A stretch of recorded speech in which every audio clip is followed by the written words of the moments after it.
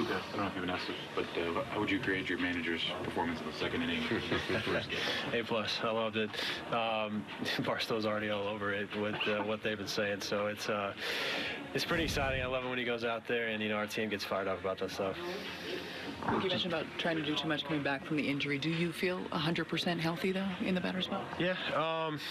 And like I was telling him earlier, it's it's my first time coming off the IL, and I think I wanted to get back so bad that sometimes I was trying to do too much, and I wasn't swinging at good pitches, and they're making good pitches, and it's the big leagues, and sometimes you got to remember to go back to your approach, do your homework, and the hits will come instead of trying to do all that.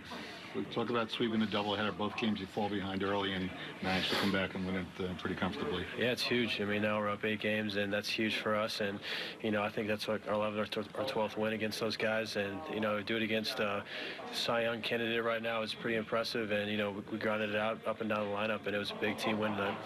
So Boone called you guys savages in the batter's box. What do you think of that as a slogan? Oh, he's been calling us savages all year, and we've had that mentality since spring training, and it just it's pretty cool. Not a lot of coaches, I think, would back it up and use that type of word, but I think we appreciate it, and we are a bunch of savages, and we got to keep going. How quickly did you guys realize that was going viral? We knew that was going to go viral, especially in New York. I think it's pretty easy, and I think the best part is the fans love it too, and Booney did a good job with it. How do you like your position now in the standings? 8 games up, and you only have 2 more against Tampa Bay the rest of the way. I know, it's crazy. I feel like we played them every game.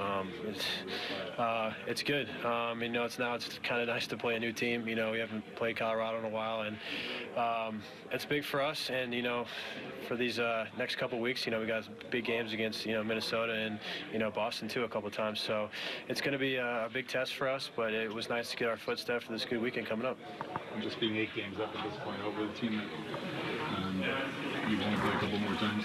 Yeah, no, it's huge. I mean, like I said, we won 11 or 12 games against them, and those are 2 big wins that that are going to mean a lot in August and September, and hopefully we can keep making that lead bigger.